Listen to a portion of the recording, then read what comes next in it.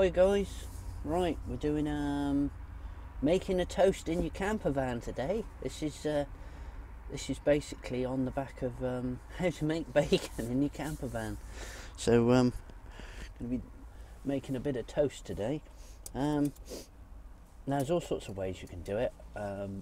Obviously, if you've got a grill, all very well and good, great. But as in my setup, I've only got the 2 rings.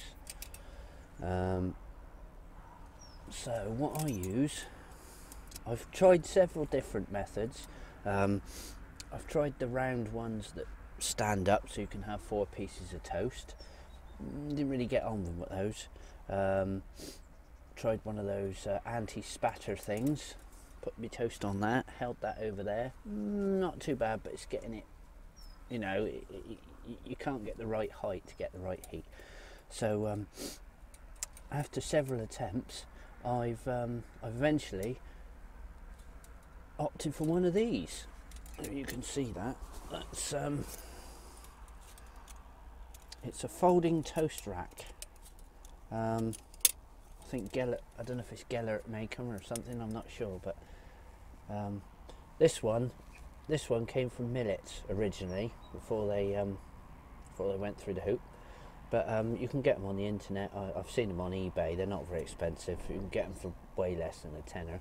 So as you can see, you got that. Your little handle folds out like that. You fold that bit down like that. Drop that little bit in, and there's your toast holder.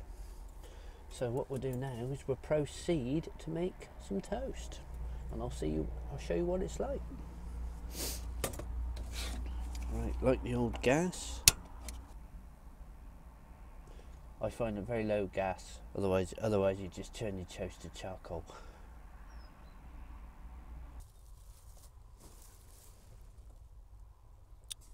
Now it's got a mesh. The idea is the mesh goes on the bottom, which is what retains some of the heat, or diffuses some of the heat.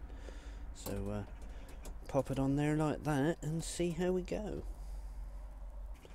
Might smell a little bit, especially if you've got a bit of if you've got very sort of crumbly bread, because it tends to sort of drop off, but it's all right. Yeah, you can smell it now.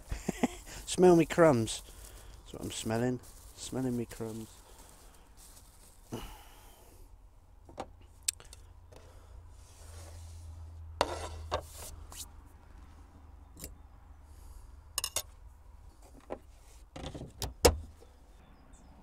Don't know if you've been watching my Good Idea series, but little jam pots, perfect.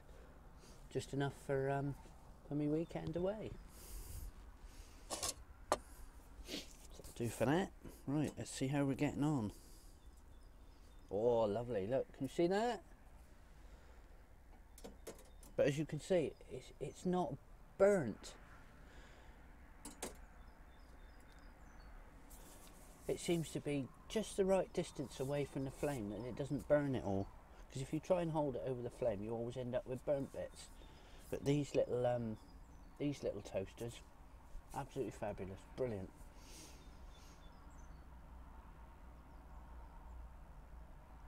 I wouldn't suggest you use it on an open campfire, because I think the trouble with the open campfires is they just go black. It's like my saucepan. Well, I mean, I've cleaned this one, but I used to do a lot of wild camping, you know, out in the open campfires and stuff, and your pots and pans, they just get black.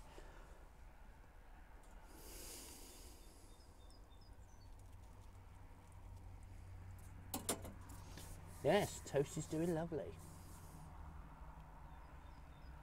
Move it around a bit so you get it to the right place where you want it.